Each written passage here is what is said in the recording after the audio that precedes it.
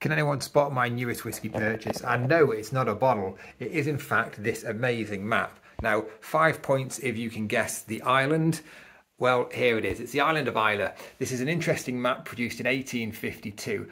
And what are all these little numbers? Well, I'll get to that. This is a map produced in 1852 by Captain Robinson and Commander Bedford, and this is a reprint from 1917.